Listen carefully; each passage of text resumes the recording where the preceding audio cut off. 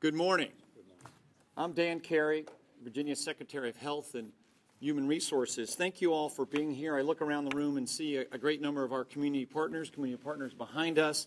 Thank you for being here for today's press conference. We're here to give you updates on what we in Virginia are doing to plan and prepare for COVID-19, coronavirus, here in Virginia. Coming up, you'll hear from our State Health Commissioner, Dr. Norm Oliver, and our State Epidemiologist, Dr. Lillian Peek. But first, it is my pleasure to introduce another physician, the 73rd Governor of Virginia, Ralph Northam. Thank you, Governor.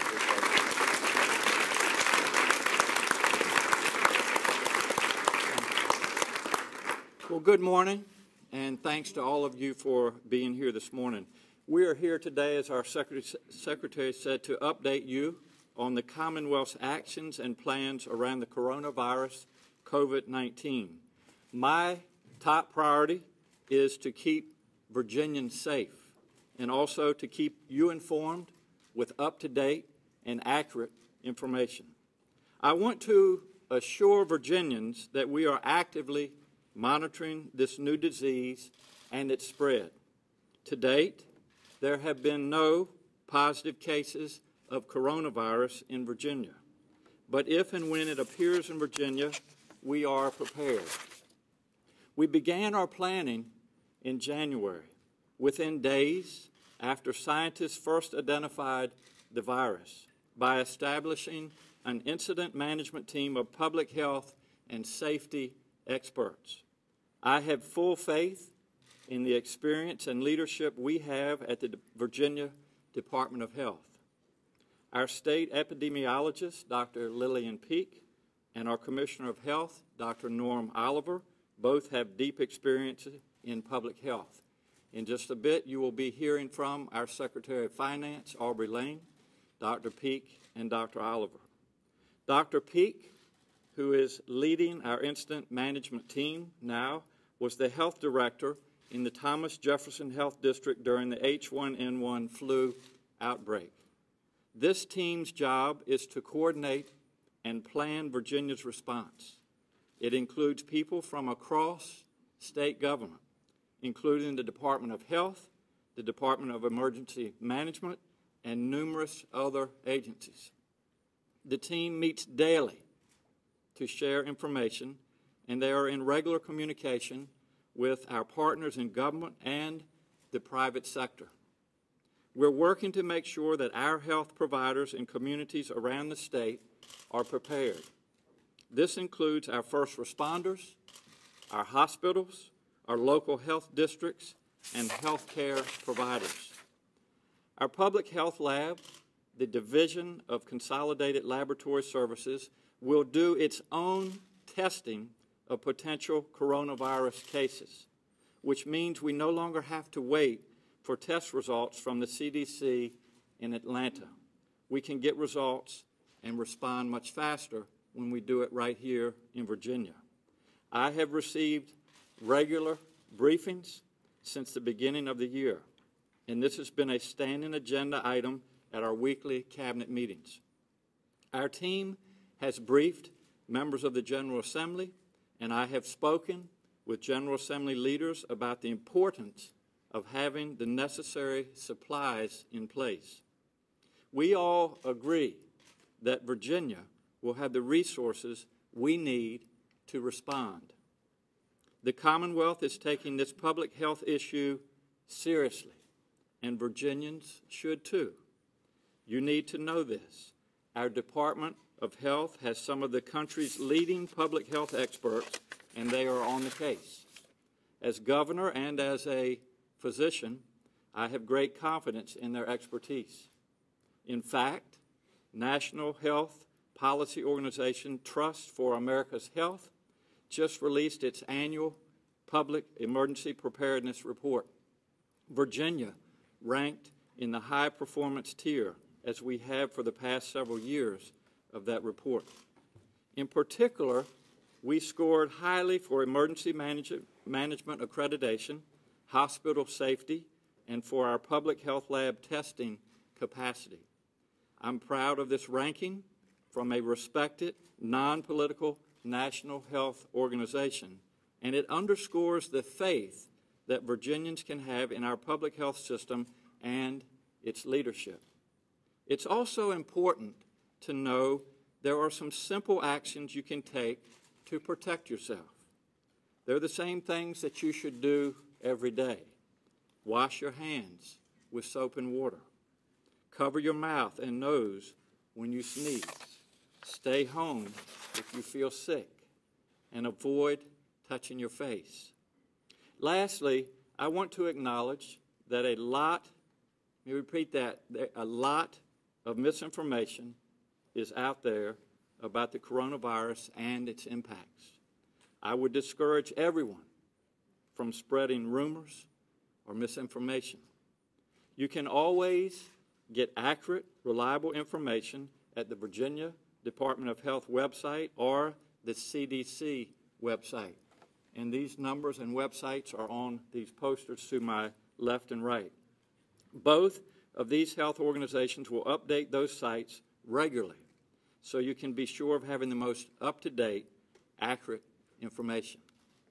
Coronavirus is serious, and we are taking it seriously. We have a plan, we are executing it, and we are prepared. Our team will continue to closely monitor developments and keep the public informed as needed. With that, I'd like to thank all of you for being here today. I'd like to thank the media for making sure that our community, our Commonwealth, receives this message. And I would like to turn this over now to Secretary Aubrey Lane, who will review the resources that we have available in the Commonwealth of Virginia to handle this virus. Thank you. Thank you all. Thank you, Governor. Thank you.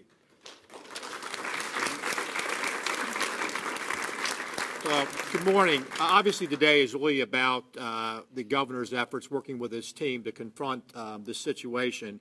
But as he mentioned, it's going to take some resources. The shorter answer is the governor and his team has all the resources available to him to be able to do this effectively and efficiently over the short period of time and over whatever this course takes us over the next year or so, depending on how things materialize.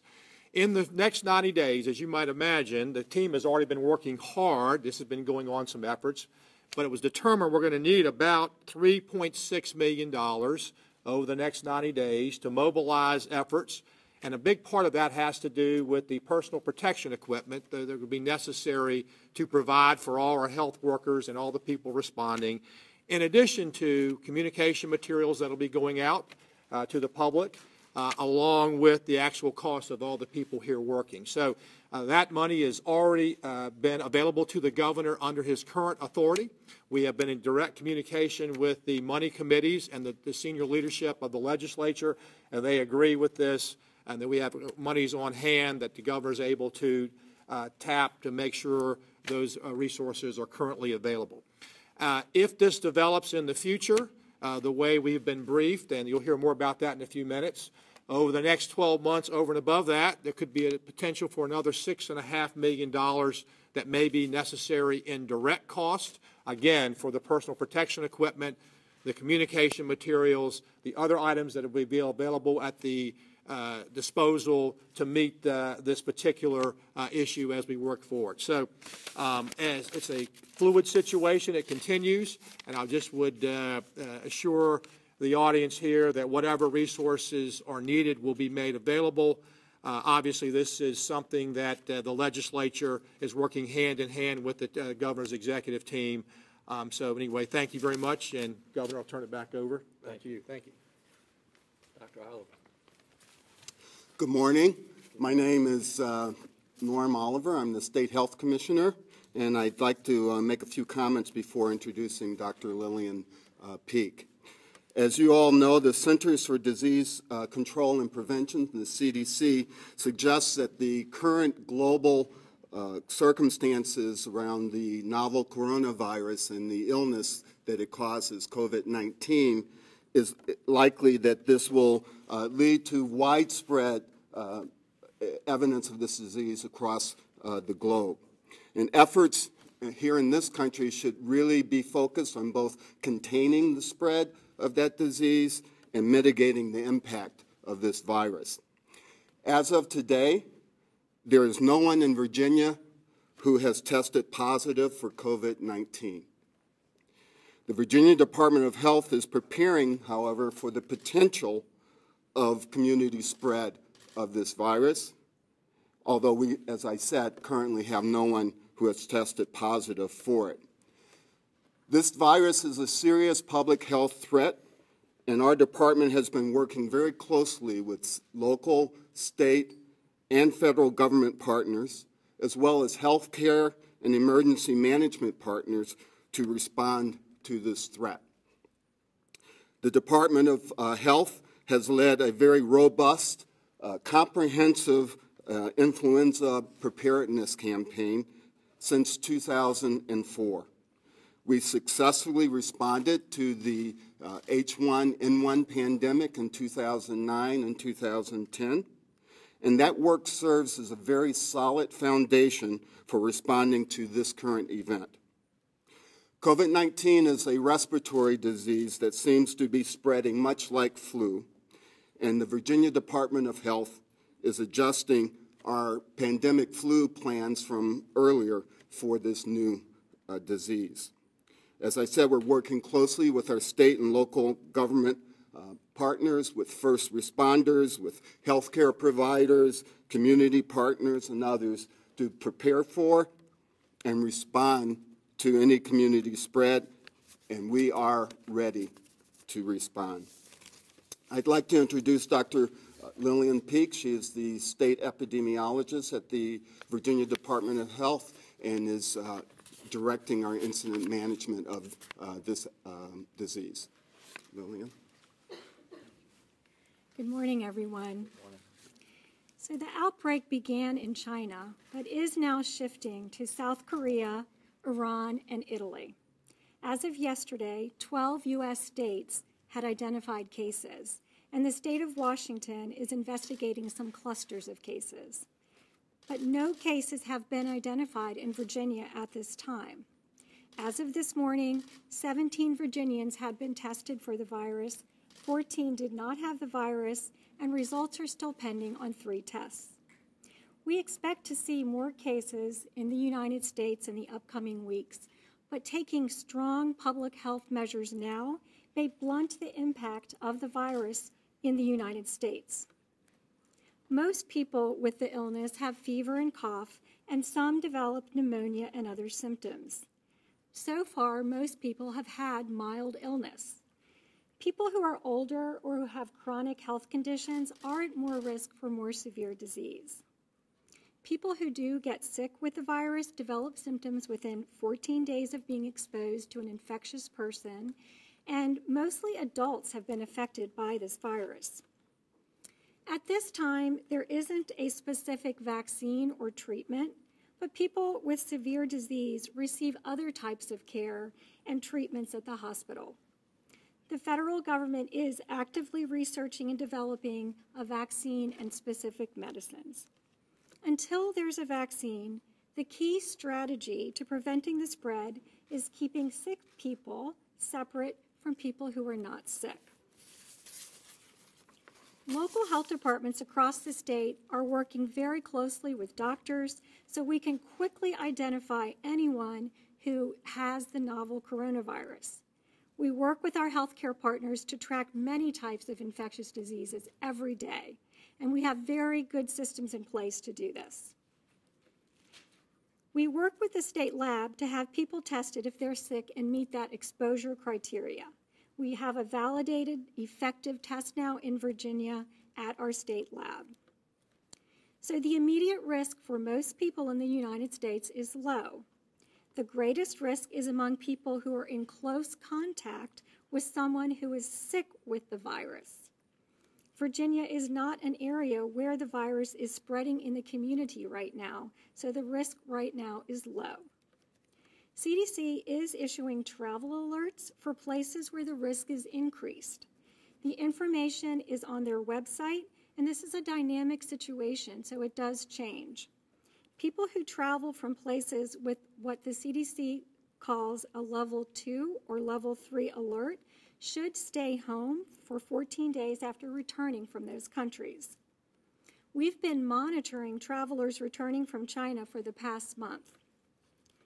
Local health departments are working with their community partners to prepare in case we do have community spread sometime in the future. There are things that you can do to protect yourself and others. Regularly check the VDH website. We update it daily. The situation is changing, and we are keeping up-to-date, accurate information and guidance on our website. The virus mainly spreads through close contact with a person who's sick with the virus. Washing your hands and avoiding touching your face helps prevent the spread of germs.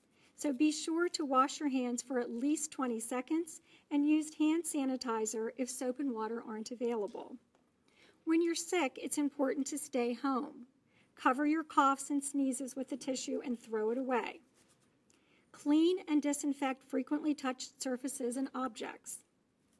The CDC recommends now that travelers avoid all non-essential travel to China, Iran, Italy, and South Korea.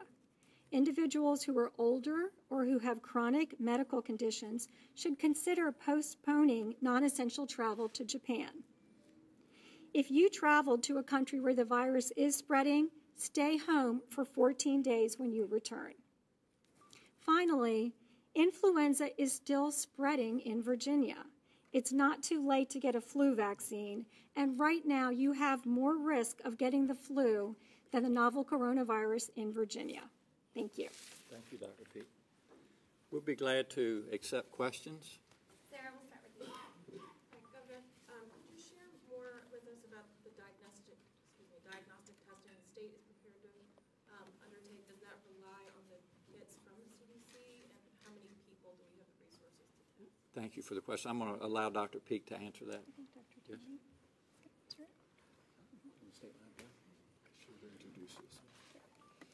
Good morning. I'm Dr. Denise Toney. I'm the lab director of the Division of Consolidated Laboratory Services. In answer to your question, we are using the test kits that were released from the Centers for Disease Control. Currently, we have 2 test kits in-house, and each test kit can test approximately 50 to 60 individuals, depending on the number of specimens that are submitted per patient, dictates how many tests we can get out of an individual kit. And then also we have to perform verifications and validations on those test kits. So that also impacts the number of tests that we can perform out of those test kits. We are constantly monitoring the number of tests and have already placed additional orders to maintain a capacity to perform more tests.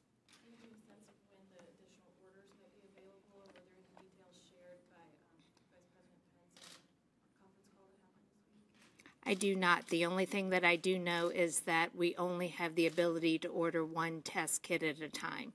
And so as soon as we receive our 1 kit, we are immediately placing our order for the next test kit.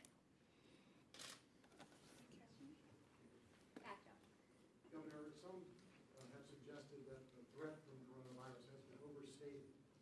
Do you believe that the threat has been overstated?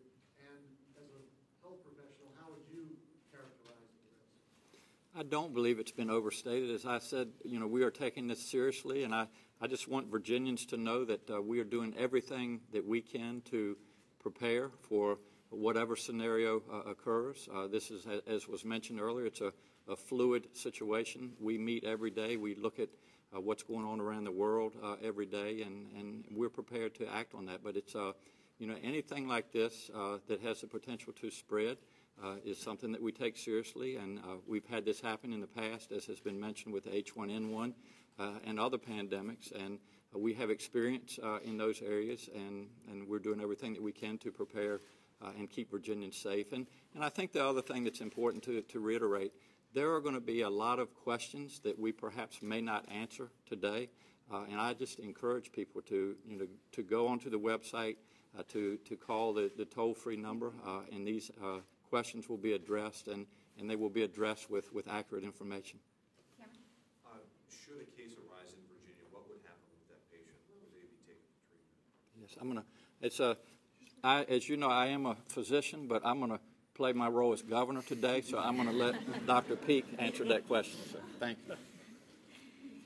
So we have been working very closely with healthcare providers. They're in touch with the local health department if they have someone who they think could have the infection. And so we would be working with them from the beginning. The person would be treated wherever that's appropriate, either in the hospital or whatever facility is most appropriate in a doctor's office. And we would be working to make sure that the person does stay separate from others so that they can't spread the virus to others. Along the same veins, Dr. Oliver, you mentioned the focus right now is on containing the spread and mitigating the impact.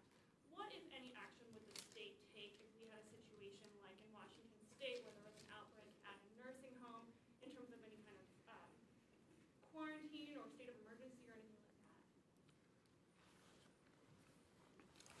that? The first thing I'd like to say is just to emphasize the fact that we're not there yet, and that there are no cases, and we're not at the point where we need to be dealing with that. But we are developing plans for all kinds of scenarios, including that kind of scenario, and we'll deal with that when, and we'll be prepared should that actually develop. As far as speaking about state of emergency, that's out of my wheelhouse. I'll let the governor address that.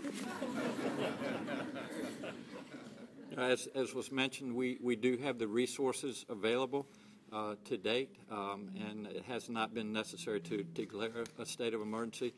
As Dr. Oliver and others have said, this is a fluid situation, and should that need arise, we will make that decision. Will the state be taking any transportation precautions, like at airports, Amtrak stations, big bus lines? Well, again, to date, we have not had any cases in Virginia. I don't want to sound like a broken record, but if we do, if things change, then we will make decisions and certainly make announcements regarding travel. Governor, have we learned anything from California or Washington and states where this is already they're dealing with this that are best practices that we're going to put in effect here if it were to come to that? Anything that hasn't been made public yet? I think we can always learn from others' experience, but I don't know if you wanted to say anything in addition to that. Just that we are in touch and coordinating every day with CDC, with other states. We are sharing best practices. We work together all of the time. We have a good network of state epidemiologists and other epidemiologists and state health officials. So we are constantly working together, learning from what others are discovering, and we will put those lessons to work here. Are there, precautions in place to help more vulnerable populations, like the elderly, homeless, low-income individuals that might not be able to afford tests? Yeah, it's a great question, and the answer to that is yes. And we want to make sure that everybody in Virginia that needs access has access. Obviously, we've expanded Medicaid. That has helped us to allow individuals to go see providers. There are still others out there that we're having discussions if and when we need to make sure that we assure access to everybody. We will take action on that. Yes. What are the state's current criteria for testing, and how can we be sure that there aren't cases of the virus that are circulating that have not been detected, as what happened in Washington? Mm-hmm. So we are working with our healthcare providers. CDC has guidance on testing. We've shared that with healthcare providers. And when they have patients that meet those criteria, then we work with them to have the patients tested. And the testing that's been done, we have not had any positive cases. In Washington State, they had a positive case very early on. They were the first case in the country. And follow up, so are we still containing testing to patients who have traveled in China, and has there been discussion about expanding that testing criteria? The testing criteria were expanded to look at other areas where there's risk, and also patients who we don't have another diagnosis for and are ill. Got time for about one or two more. You said there are 17 cases that have been tested, 14 negative, 3 pending. What region That information will be on our website today. That's probably the easiest way to get the exact information. Yeah. Thank you for taking my question. It may be rather academic, but at what point, again, from a medical standpoint, does an epidemic become a pandemic? What are the terms interchangeable? The terms are not interchangeable. The World Health Organization will actually declare a pandemic if we reach that point. Got time for one more? Yes. Are you all talking with schools in the area? Having schools do anything, obviously with a lot of kids and children close together, are you all doing anything in schools? It's a great question, and one of the reasons you see a lot of white coats who obviously are providers, but you also see our cabinet members, and our Secretary of Education is here, our Secretary of Transportation. We meet on a weekly basis, and yes, so we, depending on what secretary and what avenue needs to be reached, we're communicating with those individuals. All right, thank you so much. Thank you all very much. Thank you.